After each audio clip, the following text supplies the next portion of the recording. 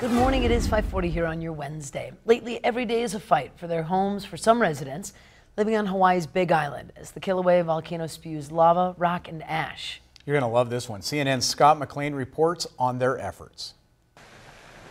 It's hell on earth in a place that's heaven to so many.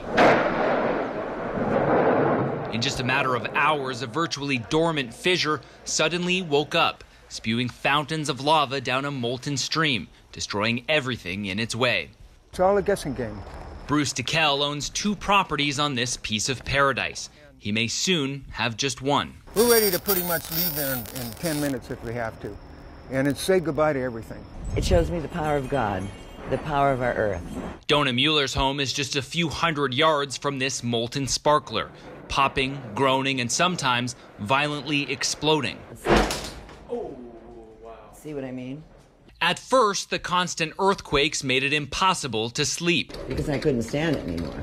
When this fissure opened up, it was impossible even to stay. You can see it blew out this window, glass all over. As the lava flow quickly approaches, her family has come to salvage her valuables and go. She's not taking much with her.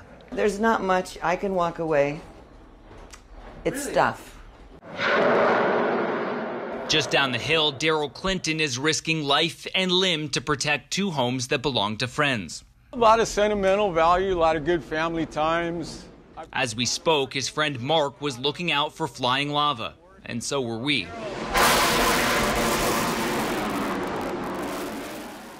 The yard is littered with fresh volcanic rock. This lava bomb came and hit right here. Giant lava bombs have broken windows, dented the water catchment pool, and taken out the septic tank. Even just getting from one home to the other is a life and death game of Frogger. Look up and watch them. Keep your eye on them. It's almost like catching a football, but you don't want to catch this football. Clinton has been a quick study on the different sounds of the fissure, the sounds he knows to ignore. You're good, you're all safe. And the ones that scream, take cover. You might want to step back on this one. Equipped with just a fire extinguisher and a garden hose, he's been spraying down the molten rocks that hit the house. The insides, though, the ones that we're concerned about, these ones are the ones that catch the ceiling on fire. It's man versus Mother Nature in a match Daryl Clinton intends to win. Yeah, maybe not a win, it's a tie. At last check, Clinton was injured in his fight against the lava. He was splattered from a fountain, shattered the 57-year-old shin. He was rushed by ambulance to Hilo Medical Center, is in stable condition. The hospital says they expect him to make a full recovery. Remember, it looks like liquid. It's liquid rock.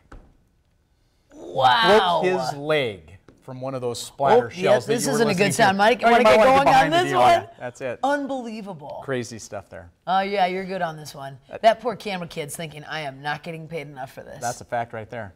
All we have to worry about is raindrops here. That's right, thank goodness. Let's see how many we have to deal with. Matt?